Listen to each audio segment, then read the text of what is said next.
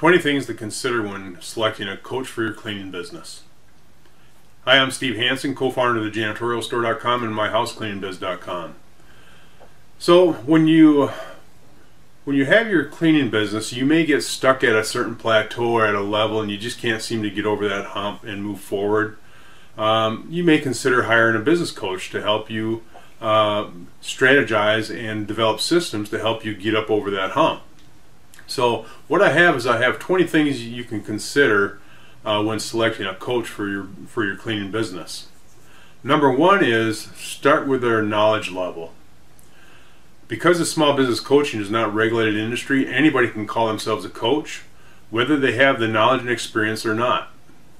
And that's very important. So make sure they have the knowledge level.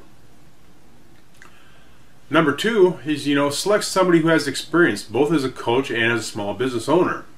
I think this is very important. You want to how long have they been a small business coach? How long have they been a small business owner? How many businesses have they owned in the past? And how many clients have they worked with? And a good question is, do they know your industry? That's very important. Number three, know the size of your business and select a coach accordingly. So what I mean by that is, if you're doing $250,000 in revenue, or you're doing $1 million in revenue, $2 million in revenue, select a coach that specializes in working with a company your size. So some coaches will either base that off of how many employees that you have or revenue. But it's very important. You want to work with somebody that understands your size business and where you're trying to get to. So keep that into consideration. And generally, if you go and you look at their bios, that they generally explain the types of companies that they work with. So that's a good place to find that information. Number four, choose a coach who has both business skills as well as coaching skills. So coaching is all about getting unstuck, and implementing which a lot of us have. We have problems with that.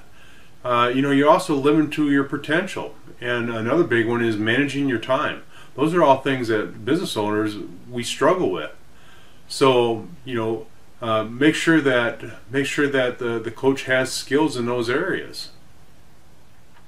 Number five, continuous learning. What else does the coach do? I mean, as far as, are they continuing to learn other business skills as they continue to coach and grow their business? So ask them about that. And probably one of the most important ones that I think is, ask them if they're eating their own cooking. Does the coach have a business coach of their own? Been my experience, in most cases they don't, which I find rather interesting. Here they tell others that they should have a business coach to help them move forward and so on and so forth, but yet they don't have one themselves. We have our own business coach. We have one of the best that's out there. And it's very important, for us to continue to grow our company. We have our business coach, and therefore, when I talk to people, I let them know that, yeah, we have our own coach. We've had a coach for years. But anyway, ask the coach that question. Are you eating your own cooking? Meaning that, do you have a coach? Number seven is check their testimonials.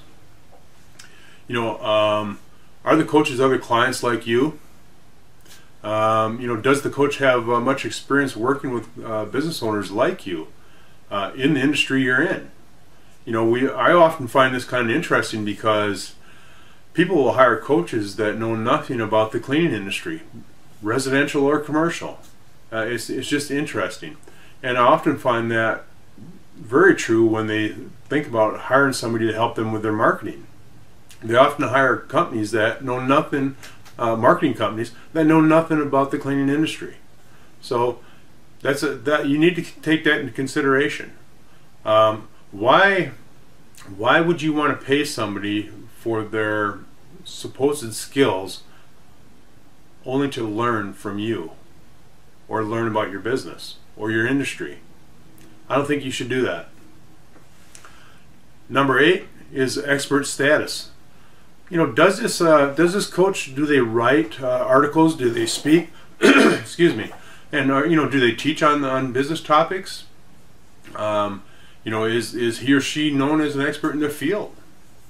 That's quite obvious, because if you're seeing them everywhere on social media and you're seeing articles in various places, then chances are that they're probably an expert in their field. Also, you want to make sure that the coach is an expert on business topics. If you're having issues with pricing, hopefully they're an expert at that. Or if it's sales, or is it customer service, strategic planning, whatever it is on any of those topics, make sure they're an expert in it. Again, you don't want that personal learning on your time. Okay? So number 9 is additional offerings. And what I mean by that is, does the coach offer other products and services? Do they offer books, ebooks, audio programs, training programs, or classes? So keep that in mind and ask them that. Now, every coach offers free coaching. They always have an initial free coaching for an initial consultation. So, and that's very important. You want to take that time so you can see if it's a good fit between you and the coach. I offer a free 30-minute coaching consultation, and it's exactly for that. So I can learn a little bit more about your business, and you can learn more about me and what I know and how we can help each other move things forward. And besides, that's the bottom line. That's what's important. Number 11, good fit. Just like I was just saying, we got to make sure that it's a good fit, that personality-wise, that the coach and the client get along, that they both are, it'd be tough if one person was a very energetic person and the other person was quiet. That would be pretty hard to really move things forward. But anyway, think about those things. Is it a good fit? And you can generally tell after that initial coaching consultation. You generally will have a really good idea if it's a good fit. Your gut will tell you. Always go with your gut, and you should be fine. Number 12 is who will you work with? And what I mean by that is some of these coaches have coaches that they subcontract to. So you'll have a coach, and they'll have multiple coaches underneath them that will coach on the subject that they're teaching. So ask those questions. Make sure that that if you're having a consultant or an initial consultant with that person, make sure that you're going to be working with them. Again, we got to make sure that the personalities and everything are a good fit.